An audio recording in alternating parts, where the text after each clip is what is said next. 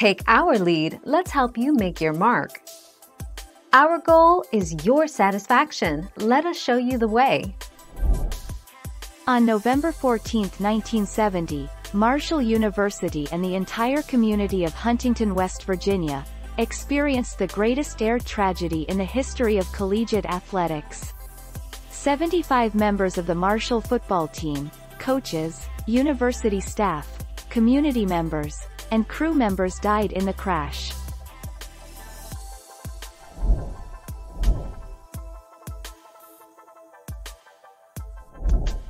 Take our lead.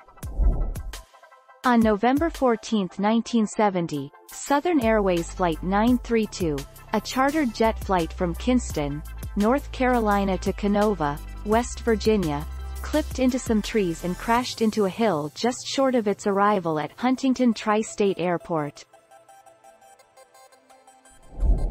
Thank you for watching. Please subscribe and hit the bell notification.